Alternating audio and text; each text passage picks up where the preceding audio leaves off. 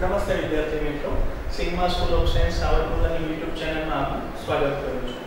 આજે આપણે જોઈશું ધોરણ 10 નું પ્રથમ ચેપ્ટર, જે છે રસાયણ વિજ્ઞાનમાંથી. તો રસાયણ વિજ્ઞાનનું પ્રથમ ચેપ્ટર છે રાસાયણિક પ્રક્રિયાઓ અને સમીકરણો. તો રાસાયણિક પ્રક્રિયાઓ વિશે આપણે ઘણું બધું સાંભળીએ છીએ, ઘણી બધી આપણે નરી આંખે જોઈએ પણ છે, છતાં આપણને ખ્યાલ આવતો નથી. એનું કારણ છે કે આપણને અવલોકન ખબર નથી કે આ રાસાયણિક પ્રક્રિયા છે કે નથી. ઘણી બધી પ્રક્રિયા જેવી કે તમે લોખંડને ખુલ્લામાં મૂકો તો કાટ લાગે છે, બરાબર? દૂધમાં તમે એક ટીપું છાશનો નાખો તો સવારમાં એના દહીં થઈ જાય છે. આવી ઘણી બધી પ્રક્રિયાઓ આપણે નરી આંખે જોઈએ છીએ, છતાં આપણને ખબર હોતી નથી કે આ પ્રક્રિયા કેવી છે. રાસાયણિક પ્રક્રિયા છે.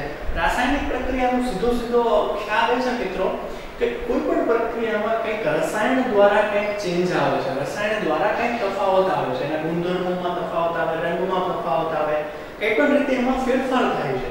આવી પ્રક્રિયાઓને કેવી કહેવાશે? રાસાયણિક પ્રક્રિયાઓ. તો આપણે અહીંયા ડિટેલમાં આ ચેપ્ટરમાં શીખીશું કે કોને રાસાયણિક પ્રક્રિયા કહી શકાય, રાસાયણિક પ્રક્રિયામાં શું હોય, રાસાયણિક પ્રક્રિયા થઈ છે કે નહીં, કેવી રીતે આપણને ખબર પડે. તો શરૂ કરીએ આપણું પ્રથમ ચેપ્ટર. તો અહીંયા પ્રથમ આપણે જોઈશું કે રાસાયણિક પ્રક્રિયા થઈ છે તે ખબર કેવી રીતે પડે આપણને. તો એના માટેના અમુક અવલોકનો છે. અમુક ચોક્કસ અવલોકનો પરથી તમે નક્કી કરી શકો કે અહીંયા રાસાયણિક પ્રક્રિયા થઈ છે, તો તમે કહી શકો કે આ રાસાયણિક પ્રક્રિયા જ છે. એના માટેના અમુક અવલોકનો છે. એમાં પ્રથમ અવલોકન છે મિત્રો અવસ્થામાં પરિવર્તન. હવે આ તમે જોશો કેવી રીતે અવસ્થામાં પરિવર્તન. તો આ ઉદાહરણ રૂપે એવું તમે જોઈ શકો કે દૂધમાંથી દહીં બને છે. તો શરૂઆતની અવસ્થા મિત્રો કઈ છે? દૂધ. અને અંતિમ અવસ્થા કઈ છે? દહીં. તો અવસ્થામાં ફેરફાર આવ્યો. પહેલા દૂધ હતું, છેલ્લે શું થઈ ગયું? દહીં. તો અવસ્થામાં જે ફેરફાર આવ્યો તો અહીંયા તમે એવું કહી શકો કે અહીંયા શું થયું છે? રાસાયણિક પ્રક્રિયા. તો આ મહત્વનો ભાગ છે કે અવસ્થામાં પરિવર્તન. આ એક અવલોકન છે મિત્રો. બીજું અવલોકન એવું છે કે રંગમાં પરિવર્તન. આ પણ એક એવું અવલોકન છે કે જેના પરથી તમે કહી શકો કે આ પ્રક્રિયામાં રાસાયણિક પ્રક્રિયા છે. શરૂઆતનો રંગ કંઈક અલગ હોય, અંતિમ રંગ કંઈક અલગ હોય. તો એના પરથી પણ તમે કહી શકો કે નીચેની અથવા તો આપેલ જે પ્રક્રિયા છે કેવી છે? રાસાયણિક પ્રક્રિયા. ત્રીજું જે અવલોકન છે વાયુનો ઉદ્ભવ. આ તો તમે ઘણી બધી જગ્યાએ જોતા હશો કે શરૂઆતના તબક્કામાંથી જ્યારે અંતિમ અવસ્થા પ્રાપ્ત કરે ત્યારે વચ્ચે કંઈક વાયુ ઉત્પન્ન થાય છે. તો આ વાયુ ઉત્પન્ન ક્યાંથી થયું? તો વાયુ ઉત્પન્ન ક્યાંથી થાય છે મિત્રો? વાયુ એક રાસાયણિક પ્રક્રિયા દ્વારા ઉત્પન્ન થાય છે. તો અહીંયા તમે એમ કહી શકો કે આ પ્રક્રિયા રાસાયણિક પ્રક્રિયા છે, કારણ કે કંઈક રાસાયણમાં કંઈક ફેરફાર થાય છે. ત્રીજું એક મહત્વનું અવલોકન છે ચોથું કે તાપમાનમાં પરિવર્તન. હવે મિત્રો તાપમાનમાં તો તમે અનુભવી પણ શકો કે શરૂઆતનું તાપમાન કંઈક અલગ હોય, અંતિમ તાપમાન કંઈક અલગ હોય. શરૂઆતમાં તાપમાન ઓછું હોય, અંતિમ તાપમાન વધારે હોય. આ તાપમાનનો ફેરફાર થાય. પછી તાપમાનમાં વધારો થાય છે કે તાપમાનમાં ઘટાડો થાય છે. શરૂઆતની અવસ્થામાં તાપમાન ઓછું હોય અને અંતિમ અવસ્થામાં તાપમાન વધી જાય. તો અહીંયા શું થયું? તાપમાનમાં પરિવર્તન. તો તાપમાનમાં પરિવર્તન થયું તો આપણે એવું કહી શકીએ ને કે રાસાયણિક પ્રક્રિયા થઈ છે. તો આ જોયું આપણે કે રાસાયણિક પ્રક્રિયા છે કે નહીં એ નક્કી કરવા માટેના અવલોકનો છે. હવે આપણને ખબર પડી ગઈ કે આ રાસાયણિક પ્રક્રિયા છે. તો પછીનો પ્રશ્ન એવો આવે કે રાસાયણિક પ્રક્રિયાને આપણે લખી કેવી રીતે શકીએ? કારણ કે લખશું નહીં તો આપણે સમજશું કેવી રીતે? લખશું તો જ આપણે સમજી શકશું. તો એને લખવા માટેના અમુક ચોક્કસ તબક્કા છે, તો ચોક્કસ નિયમ છે. તો એ નિયમ આપણે અહીંયા શીખીશું કે રાસાયણિક પ્રક્રિયાને લખી તમે કેવી રીતે શકો. તો હવેનો પોઈન્ટ છે આપણો રાસાયણિક સમીકરણો. તો પ્રથમ તમને ટેક્સ્ટબુકમાં એક પ્રક્રિયા આપેલ છે કે મેગ્નેશિયમનું સળગવું. તો મિત્રો પ્રક્રિયા ખરેખર એવી થાય છે કે મેગ્નેશિયમની પટ્ટીને તમે હવામાં સળગાવો તો તમને જે નીચે ભૂકો મળે છે વોચ ગ્લાસમાં, કાચમાં, એ ભૂકામાં શું હોય છે? Magnesium oxide. તો પ્રશ્ન મિત્રો એવો થાય કે તમે સળગાવ્યું તો મેગ્નેશિયમ, તો તમને જે નિપજ મળી છે એ મેગ્નેશિયમ ઓક્સાઇડ કેવી રીતે મળી? કારણ કે ઓક્સાઇડનો મતલબ શું થાય કે ઓક્સિજનની હાજરી છે. તો ઓક્સિજન આવ્યો ક્યાંથી? તો મિત્રો તમે જુઓ કે તમે ઓક્સિજનને ક્યાં સળગાવો છો? તો કે હવામાં. તો જે ઓક્સિજન છે ક્યાંથી આવે છે?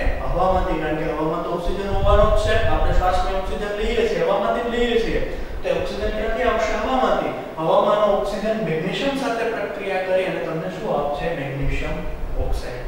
હવે મિત્રો આ પ્રક્રિયા લખવાના અમુક ચોક્કસ આપણે નિયમો જોઈએ. અહીંયા જુઓ તમે કે જે પણ પ્રક્રિયા ડાબી બાજુ લખેલ છે, આ જે એરો છે તીરની નિશાની, તીરની નિશાનની જે પ્રક્રિયા ડાબી બાજુ લખેલ છે એને તમે શું કહેશો? પ્રક્રિયકો. અને જે તીરની જમણી બાજુ છે એને શું કહેશો તમે? નિપજ કહેવાશે. અહીંયા તમે આ ઉદાહરણમાં જુઓ તો મેગ્નેશિયમ અને ઓક્સિજન તીરની કઈ બાજુ છે? તો કે તીરની ડાબી બાજુ છે. તીરનું જુઓ નિશાન છે એમાં ડાબી બાજુ છે, તો ડાબી બાજુ એને શું કહેવાય? પ્રક્રિયકો. અને જે જમણી બાજુ હોય એને શું કહેવાય? નિપજો. બરાબર. આ મિત્રો ખ્યાલ રાખજો, અહીંયા આપણે લખ્યું છે કે રાસાયણિક સમીકરણ લખતી વખતે ધ્યાનમાં રાખવા જેવી મહત્વની સંજ્ઞાઓ. તો તમે કઈ કઈ સંજ્ઞા જોવાની? તો કે પહેલા તો પ્રક્રિયકો અને નિપજોનું સ્થાન. તો પ્રક્રિયકો અને નિપજોનું સ્થાન તમે કેવી રીતે નક્કી કરશો? તો કે આ જે વચ્ચે તીરની નિશાની હશે અહીંયા તમે એવું લખી શકો કે ડાબી બાજુ શું આવશે મિત્રો? પ્રક્રિયકો. અને જમણી બાજુ શું આવશે? જમણી બાજુ આવશે નિપજો. તો એક મહત્વનો ખ્યાલ છે કે તમે પ્રક્રિયા લખો ત્યારે આ પહેલી વાત તમારે ધ્યાનમાં રાખવાની છે હંમેશા તીરની ડાબી બાજુ શું આવવા જોઈએ? પ્રક્રિયકો. અને તીરની બાજુ શું આવવા જોઈએ? નિપજો. આપણને ખ્યાલ છે. બીજી વાત છે તીરનું નિશાન. તો અહીંયા આપણે જોયું છે કે તીરનું નિશાન કઈ બાજુ છે? તો કે નિપજો બાજુ. જો બરાબર. તો આ તીરનું નિશાન શું દર્શાવે? કે પ્રક્રિયા છે કઈ તરફ આગળ વધે છે? તો કે નિપજો બાજુ. પ્રક્રિયકોથી નિપજો તરફ પ્રક્રિયા આગળ વધે છે. આ કોણ દર્શાવે? તો કે તીરનું નિશાન. જે બાજુ તીરનું નિશાન હોય એ બાજુ પ્રક્રિયા આગળ વધતી હોય. તો આપણને ખબર છે કે પ્રક્રિયા થાય કેવી રીતે? તો કે પહેલા પ્રક્રિયક હોય એકબીજા વચ્ચે પ્રક્રિયા કરે અને પછી શું થાય? તો કે એમાંથી એક નિપજ બને. તો પ્રક્રિયક એમાંથી બનશે નિપજ. તો આવી રીતે તમે લખી શકો અહીંયા પ્રક્રિયક ને એમાંથી શું બનશે? નિપજ. અહીંયા જોયું આપણે કે તીરની ડાબી બાજુ શું આવ્યું? પ્રક્રિયક. અને જમણી બાજુ નિપજ. હવે મિત્રો સવાલ એવો થાય કે બધી વખતે એક જ પ્રક્રિયક હોય એવું તો જરૂરી નથી. ઘણીવાર એક કરતા વધારે પ્રક્રિયકો પણ હોય છે. તો જ્યારે એક કરતા વધારે પ્રક્રિયકો હોય અથવા તો એક કરતા વધારે નિપજો પણ મળતી હોય ત્યારે તમે શું કરી શકશો? તો કે પ્રક્રિયકો અને નિપજોને અલગ પાડવા માટે તમે પ્લસ એટલે કે સરવાળાનું નિશાન કરો છો. ફોર એક્ઝામ્પલ તમારી પાસે બે પ્રક્રિયક છે A અને B. આ બંને પ્રક્રિયા કરી અને નિપજ તમને આપે છે C અને D. અહીંયા મિત્રો તમે કહી શકશો કે A અને B છે આને શું કહેવાય? પ્રક્રિયકો. અને C અને D છે જો તમે એરાની કઈ બાજુ છે? જમણી બાજુ છે ને? તેને શું કહેવાશે? નિપજો. તો હવે જો અહીંયા બે પ્રક્રિયકો છે તો પ્રક્રિયકોને અલગ પાડવા માટે તમે સરવાળાની નિશાની મૂકશો કે A અને B પ્રક્રિયકો ભેગા થઈ અને નિપજ કઈ બનાવે છે? C અને D. તો નિપજોમાં પણ સેમ તમે સરવાળાનું નિશાન વચ્ચે મૂકશો જેના કરીને આપને ખબર પડે કે એક C નિપજ મળે છે ને એક D નિપજ મળે છે. આ પ્રક્રિયા લખતી વખતે ધ્યાનમાં રાખવાની મહત્વની બાબતો છે. આના પરથી તમને પ્રક્રિયા લખતા આવડશે કોઈ પણ પ્રક્રિયા હોય. ફરી પાછા અહીંયા આવે આપણે આ પ્રક્રિયા જોઈએ આપણે કે મેગ્નેશિયમની હવાની હાજરીમાં સળગવું. હવે બીજું એક ઉદાહરણ લઈએ આપણે કે કોલસાનું સળગવું. તો કોલસાનું તમે જોયું હશે કે આ તો આપણે રોજબરોજની જિંદગીમાં પણ જોઈએ છે કે કોલસાને તમે સળગાવો તો શું થાય? તો કે વાયુ ઉત્પન્ન થાય. કયો વાયુ ઉત્પન્ન થાય? તો કે કાર્બન ડાયોક્સાઇડ. આ પ્રદૂષણકાર એક વાયુ છે મહત્વનો કે આનાથી સૌથી વધારે પ્રદૂષણ ફેલાય છે કાર્બન ડાયોક્સાઇડથી. તો કેવી રીતે થાય છે? કે જ્યારે તમે કોલસાને હવાની હાજરીમાં ગરમ કરો છો ત્યારે એમાંથી શું બને છે? Carbon dioxide. તો અહીંયા પણ આપણે ઉપરની જેમ જ જો આપણે શબ્દોમાં લખીએ તો આવી રીતે લખી શકીએ કે કાર્બન પ્લસ ઓક્સિજન. કાર્બન વત્તા ઓક્સિજન આ બંને પ્રક્રિયા કરી અને શું બનાવે છે? Carbon dioxide. મિત્રો ફરી અહીંયા કોલસાનું જે સળગવું છે ઓક્સિજન ક્યાંથી આવે છે? તો કે ઓક્સિજન ક્યાંથી આવે? તો કે હવામાંથી. કોલસાને તમે સળગાવો છો કઈ જગ્યાએ? તો હવામાં તમે એને સળગાવો છો તો ત્યાંથી શું આવે છે? ઓક્સિજન. તો અહીંયા કાર્બન અને ઓક્સિજન ભેગા થઈ અને શું બનાવશે? Carbon dioxide. હવે તમને અહીંયા કોઈ પ્રશ્ન પૂછે કે આ પ્રક્રિયામાં પ્રક્રિયકો કોણ છે અને નિપજો કોણ છે? સરસ. તમે આ રીતે આન્સર આપી શકો કે જે એરાની જે તીર છે તીરની નિશાની ડાબી બાજુ છે કાર્બન અને ઓક્સિજન છે આ શું છે? પ્રક્રિયકો. અને જમણી બાજુ જે કાર્બન ડાયોક્સાઇડ આપેલ છે શું છે? નિપજ છે. તો આ જ સમીકરણને તમે સૂત્રમાં તમે આવી રીતે લખી શકો. હજી સંક્ષિપ્ત સ્વરૂપ થયું. જો મિત્રો કે કાર્બનનું સૂત્ર શું છે તો કે C અને ઓક્સિજનને કઈ રીતે દર્શાવીએ આપણે O2 ના સ્વરૂપમાં અને કાર્બન ડાયોક્સાઇડને કઈ રીતે દર્શાવી શકીએ CO2 ના ફોર્મમાં, CO2 ના સ્વરૂપમાં. તો અહીંયા તમે જોયું કે પ્રક્રિયા જો કેટલી નાની થઈ ગઈ. પહેલા તમારે એટલું બધું બોલવું પડતું હતું કે કોલસાને તમે હવાની હાજરીમાં સળગાવો ત્યારે એમાંથી એક વાયુ ઉત્પન્ન થાય છે જેને કાર્બન ડાયોક્સાઇડ કહે છે. હવે તમે એને સંક્ષિપ્ત સ્વરૂપમાં લખ્યું તો કેવું આવ્યું કે કાર્બન પ્લસ ઓક્સિજન એમાંથી શું મળે છે તમને કાર્બન ડાયોક્સાઇડ.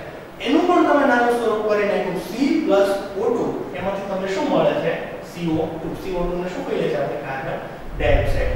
આના માટે મિત્રો તમારે પહેલા તો તત્વોને કઈ સ્વરૂપે દર્શાવે તેની સંજ્ઞા કઈ છે તમારે જાણવું જરૂરી છે. આપણે આગળના ચેપ્ટરમાં જોશું, તમે ધોરણ 9 માં પણ ઘણા બધા તત્વોની સંજ્ઞા જોઈ ગયા છો અને જે જરૂર પડશે આપણે આગળ પણ જોઈશું. તો મિત્રો આ રીતે તમે દર્શાવી શકો કે રાસાયણિક સમીકરણો તમે કઈ રીતે લખી શકો. અહીંયા આપણે જોયું કે મહત્વની સંજ્ઞાઓ અને અહીંયા આપણે ઉદાહરણ જોયા કે કઈ રીતે રાસાયણિક પ્રક્રિયા થઈ છે ખબર પડે અને એના માટેના અવલોકન છે. તો મિત્રો આજે આપણે જોયું આ ચેપ્ટરમાં બહુ મહત્વની પ્રાસ્તાવિક વાત છે જે ઇન્ટ્રોડક્શન જેને કહેવાય કે શરૂઆતની બેઝિક છે કે પહેલો તો રાસાયણિક પ્રક્રિયા એટલે શું. આપણે પહેલો ક્વેશ્ચન આપણે જોયો. તો રાસાયણિક પ્રક્રિયા શું એ આપણે જોયું. તો એના પછી જોયું કે રાસાયણિક પ્રક્રિયા થઈ છે એવું કેમ ખબર પડે. તેના માટેના અમુક અવલોકનો ચોક્કસ જોયા આપણે ચાર અવલોકનો પરથી તમને ખબર પડે કે રાસાયણિક પ્રક્રિયા થઈ છે.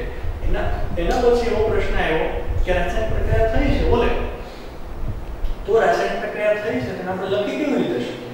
તો રાસાયણિક પ્રક્રિયા લખવા માટે આપણે એક નિયમો જોયા ચોક્કસ કે રાસાયણિક પ્રક્રિયાને આવી રીતે લખી શકાય. એમાં જે ઉપયોગ થતી સંજ્ઞા છે તીરનું નિશાન છે, પ્રક્રિયકોને કઈ બાજુ લખી, નિકોજોને કઈ બાજુ લખવી, પછી જે સરવાળાનું નિશાન કઈ રીતે અને શું કામ મૂકવામાં આવે છે, આ બધી બાબતો આપણે જોઈ.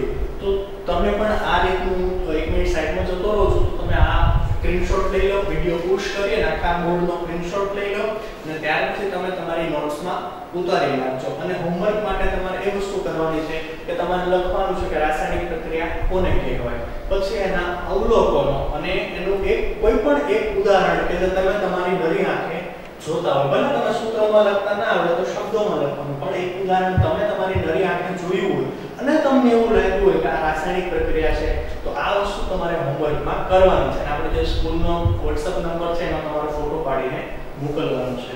તો મિત્રો આ જ રીતે આપણે નવા વિડિયો અલગ આ ચેપ્ટરના અને અલગ બીજા ચેપ્ટરના પણ આવતા રહેશે. તેના માટે તમારે શું કરવાનું છે તો કે તમારે પહેલા તો ચેનલને સબસ્ક્રાઇબ કરવાની છે અને ત્યારબાદ ખાસ રીતે તમારે નોટિફિકેશન ઓન કરવાની છે. જો નોટિફિકેશન ઓન નહીં હોય તો નવો વિડિયો આવે ત્યારે તમને ખબર નહીં પડે કે નવો વિડિયો આવી ગયો. તેના માટે ખાસ જે બેલનું આઇકોન છે, બેલ છે બાજુમાં, એને તમે પ્રેસ કરી દો, દબાવી દો. એટલા માટે તમે જેવો જ નવો વિડિયો આવશે તરત જ તમને ખબર પડી જશે કે નવો વિડિયો અપલોડ થયો છે. તો આ વિડિયોને અહીંયા તમે પુશ કરી અને આખા બોર્ડનો સ્ક્રીનશોટ લઈ લો જેનાથી તમને નોટ્સ બનાવવામાં સરળતા રહે. Thank you.